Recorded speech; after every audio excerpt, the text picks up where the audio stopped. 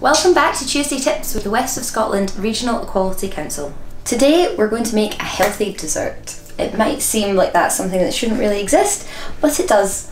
We're going to be making roast pears, which is a great way to sort of trick kids and families into getting one of their 5 a day. By roasting them, it'll cook quicker, which means we're not faffing around poaching them for half an hour to 40 minutes making the syrup as well. And basically we just put it all together, put it in the oven, we can forget about it, and then serve up a delicious treat later on.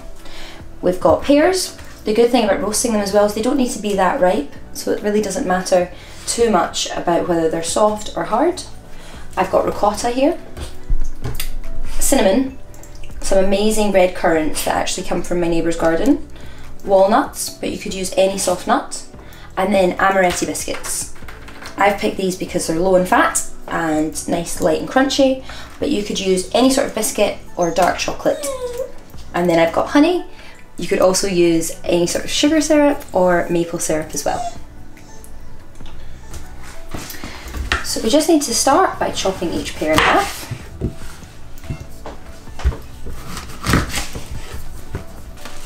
And then getting a spoon to take out the inside. These ones are nice and ripe, so it's really soft. You might need to use a sharp knife to do this though.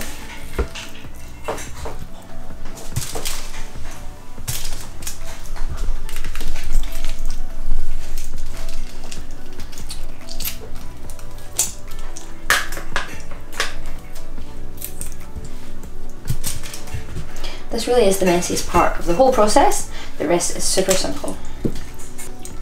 By roasting them instead of poaching them as well, we're avoiding cooking them in all that sugar. So while it's not quite as luxurious a treat, it's so much better for you.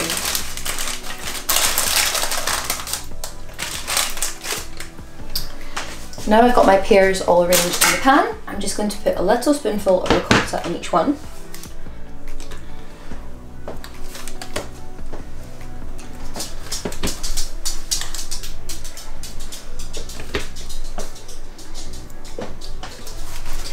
If you're wanting to make them vegan, Oatly do an amazing vegan creme fraiche, which would work really well here as well. Or just really any sort of, we're looking for the tart flavour here that comes with ricotta. But you could also maybe whip up some mascarpone.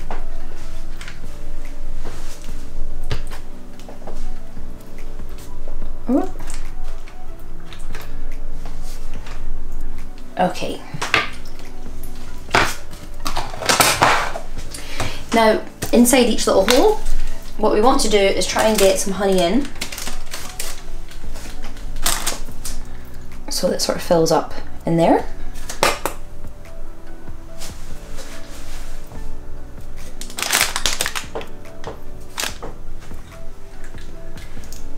If you're looking to do this with like no sugar, then obviously you could skip this part out, or you could add loads more if you want to make it sweeter. A nice natural honey is going to bring out all the sweetness of the pears. I'm just going to even them up a little bit and finally sprinkle them with a generous helping of cinnamon.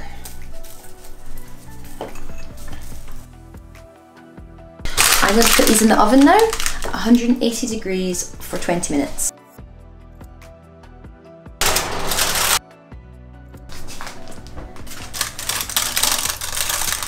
So for each pear, that's about 1 of our 5 a day, and if we can add on about a cup of fruit per serving, then that makes it 2. Ricotta is super low in calories. There's about 14 calories in each of these spoonfuls within the pears, meaning that 1 full pear with a bit of honey, the cinnamon, the nuts and the biscuit that we're going to add is about 150 calories for each portion.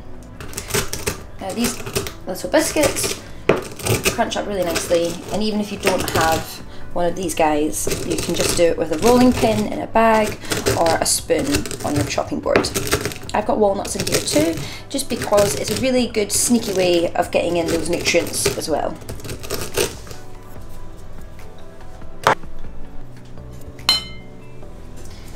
These are the sorts of things that you can make up hours in advance if you're having people over, and leave in the fridge up until you're ready to cook. We're just going to take each pear, and remember those berries that came from my neighbour's garden. By adding in lots of them, we're sneaking in all the fruit, and it looks a lot more fun than trying to force an apple to someone. I'm going to sprinkle with biscuits and the nuts in there as well, which gives us a nice bit of crunch for what is primarily very sweet and soft dessert. Now hold off on pouring any more honey on there, it's going to be really sweet and nice, but you could put a little bit of dark chocolate grated over the top if you wanted.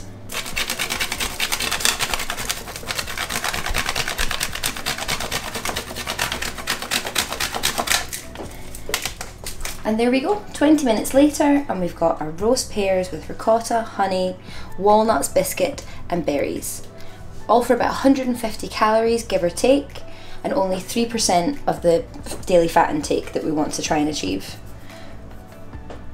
It's low in sodium, high in fibre, and has trace amounts of calcium, iron and potassium, so we can at least tell ourselves that this is a healthy dessert.